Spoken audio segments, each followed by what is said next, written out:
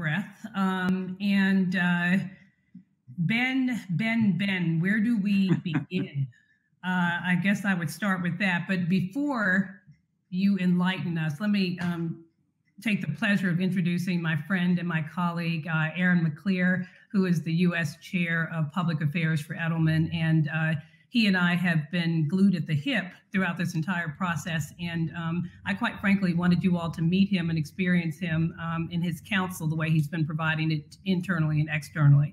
So Aaron, thank you for spending the morning with us. And all right, Ben, tell us something. What's going on? Well, I think we're on the cusp of having Joe Biden become the president of the United States. There are 4 states still outstanding. All of them are breathtakingly close. But Pennsylvania, Georgia, Arizona, and Nevada, results are going to keep coming in over the day and the weekend. Joe Biden has a lead in all 4 of them overnight. He took the lead in Pennsylvania and Georgia. Nevada is very, very slow to count its votes, maybe the slowest state in the country. And it may take the weekend to get those. Arizona has tightened a little bit in favor of the president. But it looks like Joe Biden is going to have sufficient votes to win the Electoral College, probably with under 300 electoral votes. Now, the natural question people have next is, what is the aftermath? Are there cases that the president can bring? And the answer is that as of right now, and these totals are going to change, but as of right now, the president is within the statutory recount provisions of all 4 of those states. So Pennsylvania, it's within 0.5% of the total vote, for those of you keeping track at home over the course of the day. Georgia is also 0.5%. Should come back to Georgia in a second because it shows the political gods do have a sense of humor. And Arizona has a 0.1%, so that will be on the cusp of whether, excuse me, there can be a recount. And Nevada has no threshold, so it is easy to ask for it. Any candidate has the right to pursue recounts under state laws if they're within the margins. Remember that Jill Stein, the third-party candidate in 2016, pursued recounts in Pennsylvania and Wisconsin and Michigan. And the Hillary Clinton campaign intervened in those recounts in late November. So it is traditional and appropriate to pursue those sorts of actions.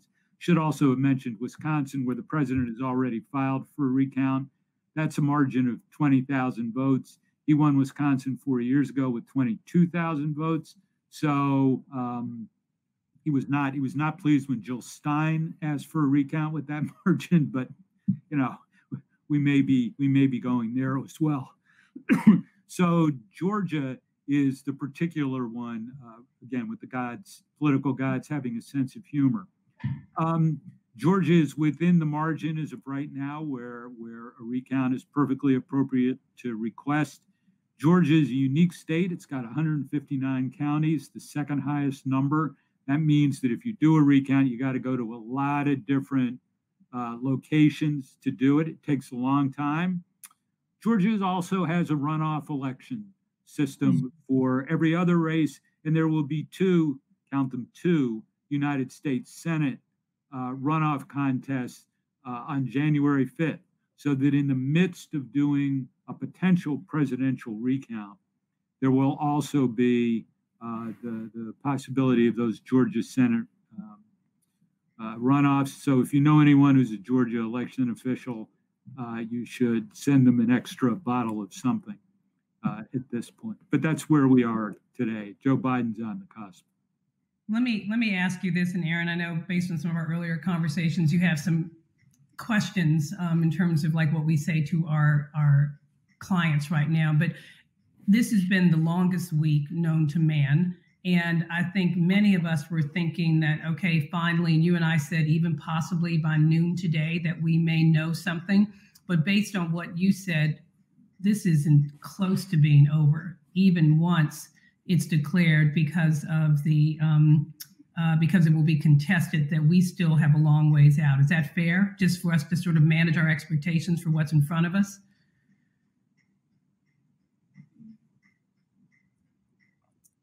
It's, Ben, I don't know if that's a question for Ben. Ben, I think that's. Oh, I'm sorry. Yeah, so Ben, you expect. No, that's fine. So the given that we have certainly we have the vote count that's going to be complete soon. After that, there could be recounts, could be automatic recounts, as you said, in 3 of these states. And as the president said yesterday, beyond the recount scenario, he's filing lawsuits, Right. and it seems like he will continue to. So I think what we're getting at is, can you crystal ball this thing for us? When are we going to have some sort of sense of completion here? Well, I think you're going to have a sense of who actually won pretty soon, but the legal process is going to take a while. I mean, again, it was sort of Thanksgiving time 4 years ago before the Clinton folks accepted the results. The electoral college safe harbor date is December 8th. The slates of delegates meet in the state capitals on December 16th. The U.S. House opens the envelopes from the states on January 6th, and the president's term ends one way or another on January 20th at noon. So I think you're going to see a number of legal actions. I think one thing that that is noteworthy about the election is that the Trump folks talked about their 50,000 person poll watcher army. Yes. In every polling place that they wanted to.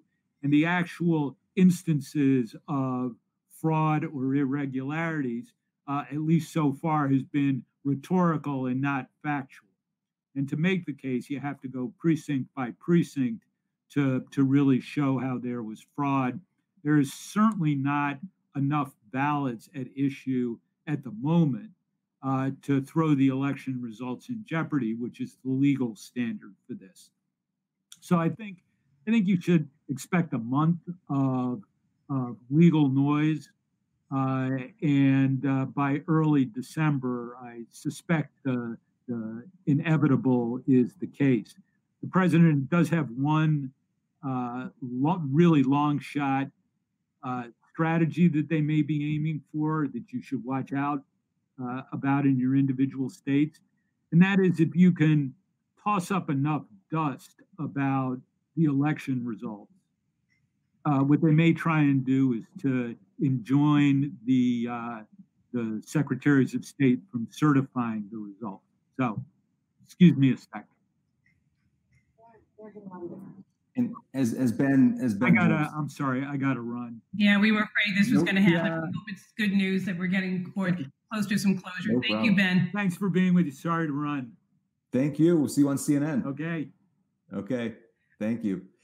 Lisa, before we split, just one thing to pick up on what he was saying. I think that, as you were asking, this is going to take a while until we have some certainty. What we've been advising clients really is that, during this uncertain period, preach patience, preach respect for opposing points of view, have faith in the process. Well, the process is not just, counting the votes, which we think will be complete within 24, 48 hours in these states. But it also is these automatic recounts that Ben spoke of. So if these are close enough in these states, within a half of a percentage point, these states have statutes to say we need to do a recount.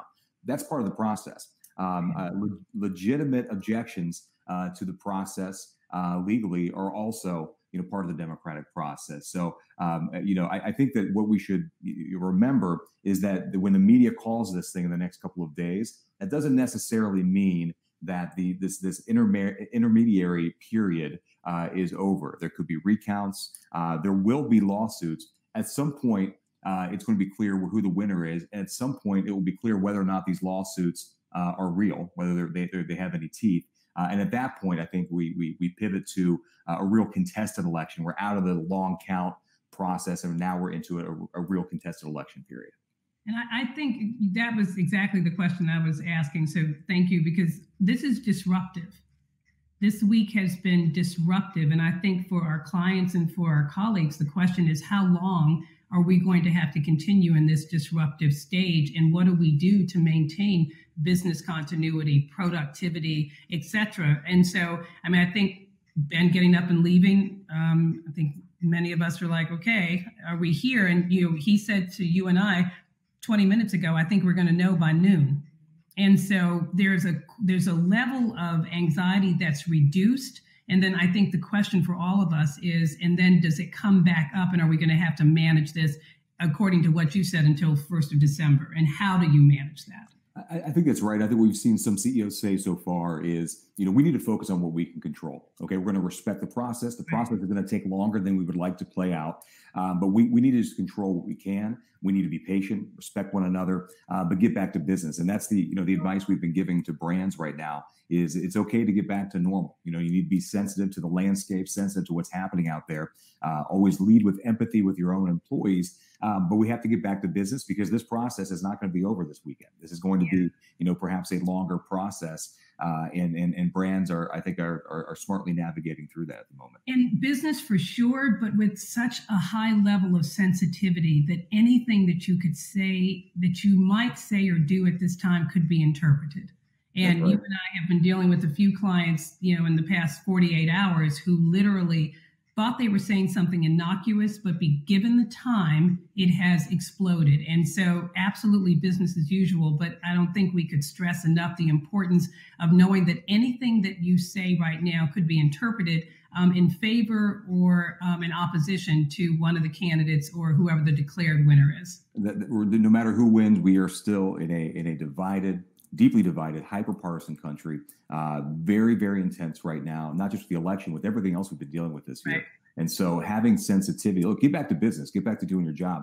But as it relates to talking about the election, as it relates to business as usual that might be drawn into the election and politics, everybody needs to be super sensitive, have a lot of empathy for your employees, and recognize the moment that we're in, and not be the company that steps in it, by not being sensitive to what's happening. So look, it's gonna be a couple of months, I think, of sort of that period of time where we need to be sensitive, we need to be cautious, and as this plays out, we're glad we have the advice of Ben. We're glad that we have counsel from people like you, and we're glad that so many of the clients we've been dealing with have been preparing for all these possible scenarios, so they're not caught flat-footed as this plays out over the next few weeks. Yeah, and I think the last point on this, and what we have seen as of late, is the role of business has to be a balm.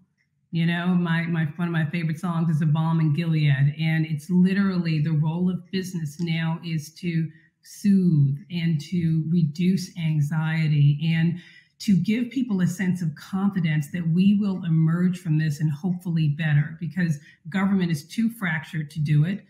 There is so little trust in the media to play that role. And I think there's great respect for nonprofits, but do they have the capacity to do that? And so who is it left to? Business, but business has to be the balm. That's right. And BALM, not BAOMB, which is an important distinction between those two things. Last thing I'll say is you're exactly right. And one thing as we move forward, as we saw in our report last week, there was a bit more appetite for business to engage in a contested scenario than a delayed vote count. So as we move through here, as that settles into what we expect will be a contested election at some point soon, there is more of an appetite for business to be that balm. To serve that role and to really step up and try to bring us together to get us through this very difficult time. Right. All right. I know what you and I are going to go do next. Check this thing out, see what's happening. And thank you so much for joining, and thank you for everything you've been doing internally and externally. It is greatly valued and making a really big difference. And so onward. Thank you very much. Thank you, listeners. And we'll talk